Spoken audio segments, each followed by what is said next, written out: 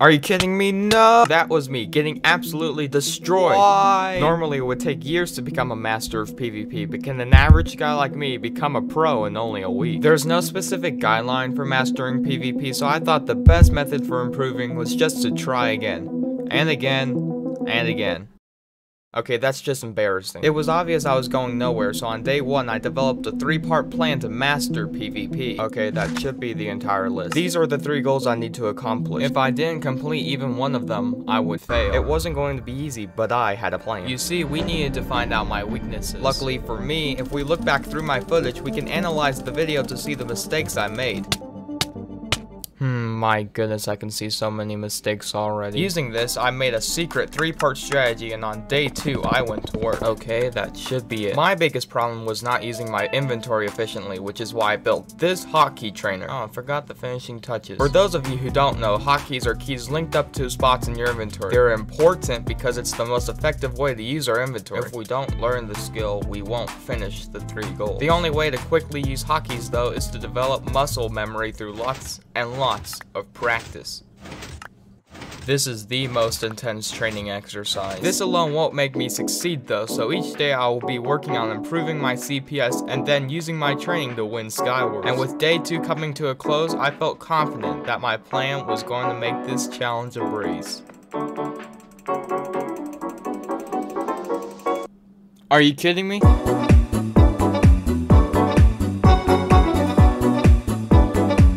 Wait, no! Day 3 was not going good. At least nothing else bad happened, right? And after humiliating myself, I stopped training for the day. Today wasn't great, but tomorrow's a do-over. It's a clean slate. I am confident that we will improve tomorrow. Seriously? We need to focus on one of the 3 goals today, and I think the easiest one to focus on is comboing consistently.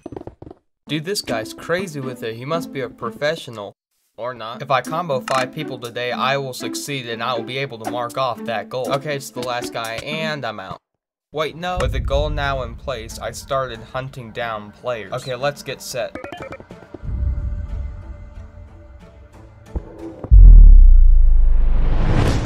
Okay, nice.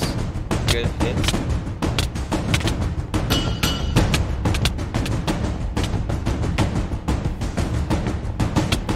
Yeah, bro, he's so scared right now. He's so scared. I had died. So I went into a new game where I died again and again. And again. Nope, I'm done. That's it. And the same thing happened on day 5. Today's just a repeat of the last 5 days. I couldn't kill anyone, nonetheless combo them. And with nothing going right, I stopped my training for the day. Today, I think I might be done with this challenge. I'm not quitting because I keep losing over and over. It's the fact that I haven't made any progress over 5 days. I haven't completed any of my goals, so I think this just might be it. I had failed the challenge, so I just went to scroll through YouTube. And when all hope seemed lost. Okay, I found this video. This is my last hope. If this doesn't help with anything, then the challenge is over. Jump resetting. Jumping as soon as you hit the ground disables all of your KB and makes it. My goodness, how did I forget about that? You know that when you hit someone, they take knockback away from you, but they also take knockback above you, which means if you take no knockback by jump resetting and they take knockback, you can get below them, and since they're too far above the ground to hit you, you can get crazy combos on them. So to practice jump resetting, I went onto the sweatiest Minecraft server to train. Let's get to work.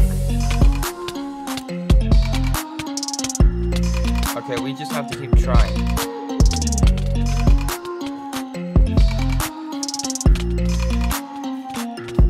I think I'm ready. It was time for me to go back to Skywars. Okay, this is it. Not only have I practiced jump resetting, I've also practiced block clutching. It's time for me to mark off one of those goals. I'm honestly a little nervous about this. This game will definitely be interesting though.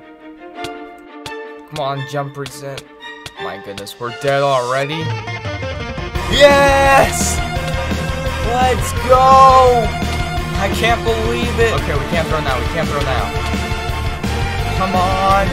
Let's go! I did it. My first clutch in the entire challenge. And this sparked a chain reaction.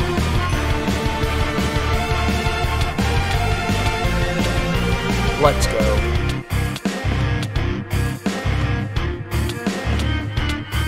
Ooh. Not even trying. Let's go. Let's go. Finally. So yesterday I completed my goal of killing people consistently, and I have made good progress on the other two. It's finally time to finish this challenge. Okay, all we have to do is get one combo and 2 wins, and that's it.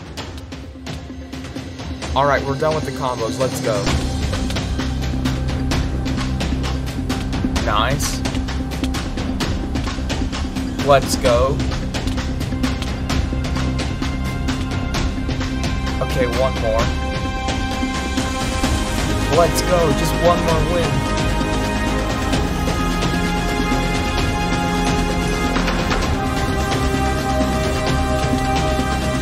Dude, we're finally going to be a master of PvP, let's go! It was at this moment that something dawned upon me. I knew, deep down inside, that no matter what I did, no matter how many goals I achieved, I could never become a true master of PvP. There are simply too many categories of PvP to become a master of all of them. But maybe it was never about becoming the best. Maybe all along, it was about the journey we made. That even though we had trials and downfalls, we eventually made it to the other side and have benefited from this challenge greatly. And now, with one final kill, I can officially call this challenge complete. Oh, I'm done. That's it. That was so cool. Some people may say I've completed one of the toughest challenges, and some people may say that you need to subscribe, but at the very least, this challenge has taught me how to never get wrecked again. Wait, no!